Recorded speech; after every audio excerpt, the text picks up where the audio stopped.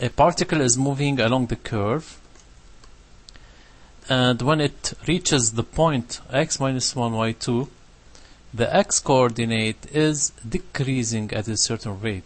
And how fast is the y coordinate changing at that moment? Okay, so let us interpret the problem.